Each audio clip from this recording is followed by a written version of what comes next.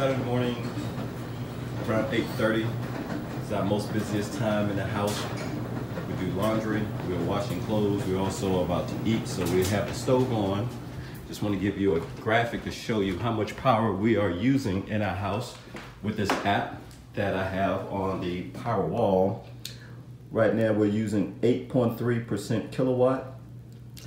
We're getting about 0.7 kilowatts from the solar is feeding into the house, but also the straight line down here is also feeding into the Powerwall because we used the Powerwall last night.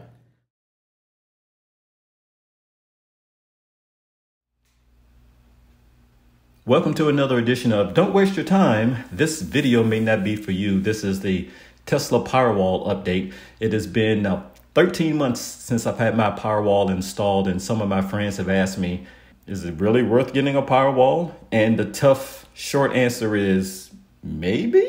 You know, I mean, it really depends on each house. It's like asking the question, is it really worth it getting an EV? It just depends. If you use it a lot, you know, over a course of time, you are going to save money. So the short answer is yes, but again, maybe. You know, my wife and I are the only two people here in this 3,000 square foot house. So we don't use a lot of power. Most of the time, 80% of our house is dark because we're not using a lot of energy. Now, if you have kids, if you have elderly, you're going to use power quite a bit. You're going to be running a lot of AC. You're going to be running a lot of heat. Kids will be watching a lot of TV. It's just my wife and I. I'm normally down in the basement. My wife is normally upstairs, and the middle floor is sometimes completely dark because there's no sense on having lights. So again, it just really depends on you. I received my Powerwall in November 2019, and I went into my email and I looked at a comparison of pre-Powerwall and post-Powerwall electrical bills. And this is from the Southern Maryland Electrical Company that you see on the screen.